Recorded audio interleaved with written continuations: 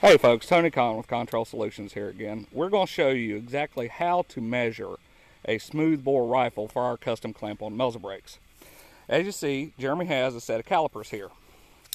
What he's going to do is zero the calipers, and then within about a half an inch of the muzzle, he's going to measure the diameter of the barrel.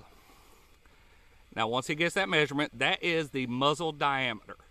Now you'll see him just get a rough measurement of about where 1.5 inches behind the muzzle is, and he's just going to kind of mark that with his finger, and then he's going to take the calipers and measure at that point, and that is the 1.5 inch measurement that we need.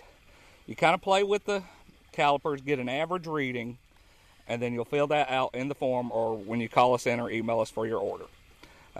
We'll be back later.